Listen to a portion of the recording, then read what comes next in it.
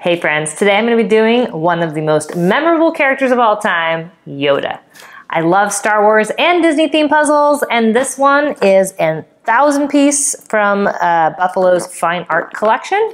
I'm excited to get it started. It actually has a better picture here on the back. Lots of blues and greens, so it should be tricky.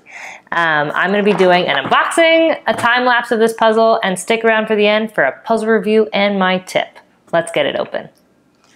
All right, I can already tell this box is going to be tricky.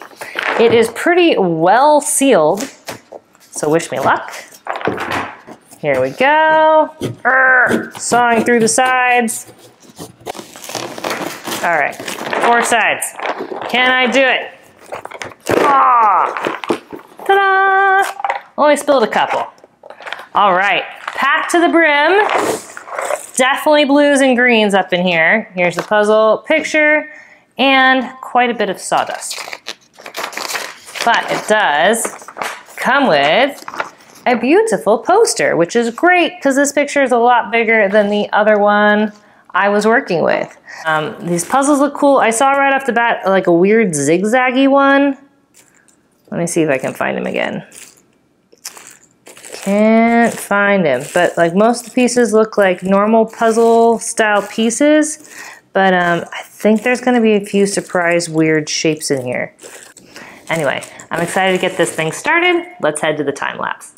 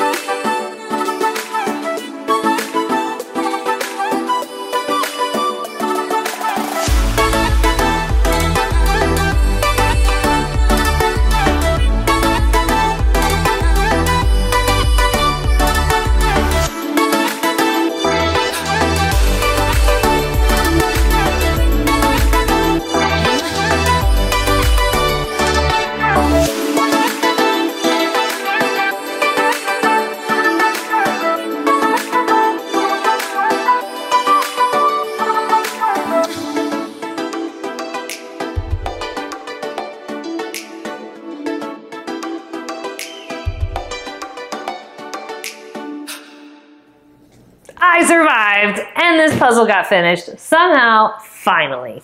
I hope you liked watching the time lapse. If you did, please be sure to subscribe to the channel because I got tons more, and more to come.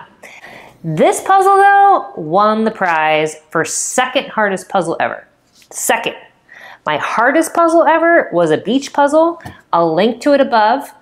And this one probably would have been the hardest puzzle ever if I hadn't already finished that one, because like my hands kind of were like, okay, I already know what to do. Basically, I sort by shape and then just resign myself to having to try every single piece. This one was harder in ways I did not expect.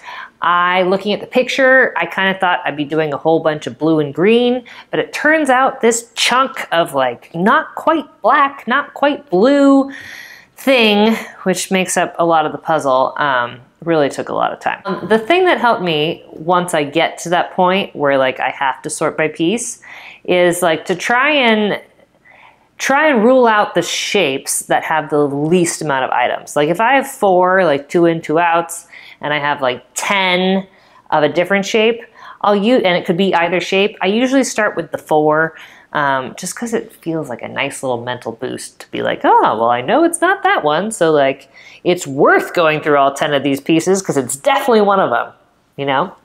So that's my tip for this puzzle.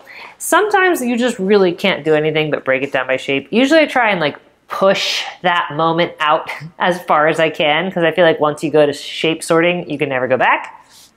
Anyone else? I do feel pretty good this one's done. Not so good that I'm going to take a break though, so please be sure to catch on over to my next video, which I will start right after this. See you there.